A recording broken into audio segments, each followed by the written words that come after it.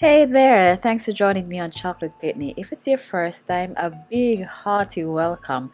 And if it's not your first time, welcome back. I really appreciate your continued support. As you may have seen by the title, I'll be sharing with you 5 methods that you can use to add beads to your braid. The most important items you'll need are the beads, of course, and some small elastic bands that will keep the bead on the braid. Before you go ahead and purchase your beads, you ought to be mindful of the size braids you intend to bead. If you get the big beads, they can work on any size braids. However, if you get small beads, they cannot work on big braids or medium-sized braids. They'll only work on small braids. So be mindful of the size of your braids when you're going to purchase your beads. Method number 1. Take the braid and you fold the end, spin it a little to create a firm tip that will slide through the holes in the beads very easily, and then you're going to stack on all the beads that you desire.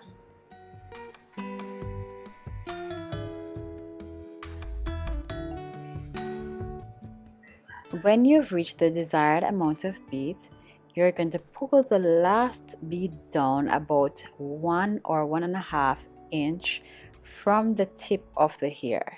You're gonna fold this tip or wrap it around the bead and grab it together with the braid itself.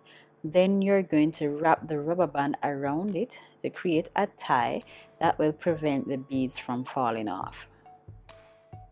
Method number 2. This is the hair slide or the hairpin method. For this you'll need a hair slide, of course. Then you're going to slide the hair between the hair slide. Hold the end to keep it in place, and then you're gonna feed your beads onto the hair slide. When you've reached your desired amount of beads, you're gonna hold the top of the hair slide, release the bottom, and slide the beads onto the braid. Then you're gonna continue by tying the end as we did in the first method. Method number 3 is the beader method.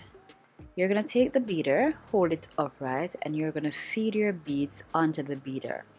When you have reached your desired amount of beads, you're going to take the end of the braid, put it through the loop or the hole in the beader, just about 1 inch to 2 inches, and then you're going to slide the beads off the beader and onto the braid, just like this.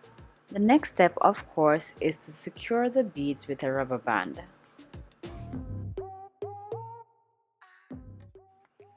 Method number 4 is the latch hook method.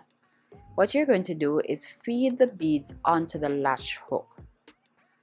Be mindful of the size of the latch hook and the size of the beads.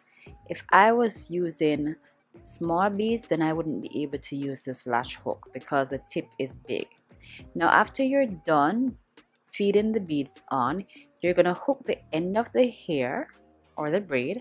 You're going to close the latch hook, and then you're going to slide the beads off the latch hook onto the braid, and then you're going to secure it with a rubber band, of course.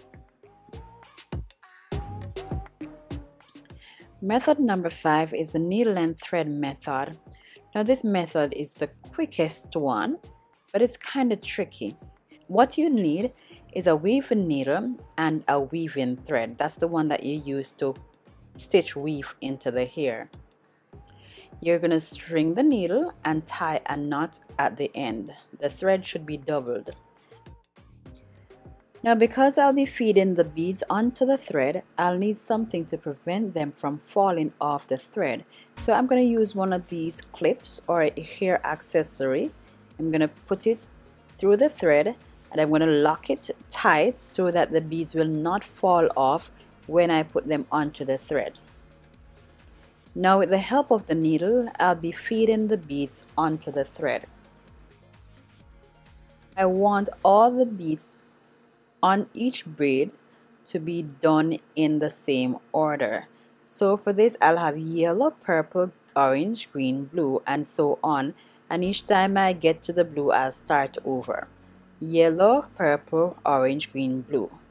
Now that I'm done stringing my needle, I'm going to move on to the next step. I'm going to remove the clip or the hair accessory from one end, because that is the end that I'll be using to bead the hair, and I am going to move it to the opposite end. Now that that end is loose, be careful not to lift the thread too high or all the beads will slide off the loose end. So what you're going to do is wrap the thread around the clip or whatever you're using to hold it, and then you're going to lift the other side. The next step is to transfer the beads from the thread onto the braid. Now we're going to pretend that this is a big beader, and we're going to do the same thing we did with the beader. Pass the tip of the braid through the loop, and then we're going to feed the beads onto the braid. I'm just using 5 beads for each braid, so I slip 5 on, but the tricky part to this is not to let go of the thread. Never ever let go of the thread, because if you do, all the beads will go dancing onto the floor and you'll have to start all over again. So with this method, it goes quickly. You just move from one braid to another. I usually push the beads all the way up to the root of the hair because it usually holds there. If it doesn't hold, I will use a section clip to hold the beads and prevent them from falling back off the braids. But this method is quick and I love it. You can go through the entire head doing this, and when you're through transferring all the beads from the thread to the braids, then you can go ahead and secure them with the rubber band. There you have it, 5 methods that you can use to bead your hair.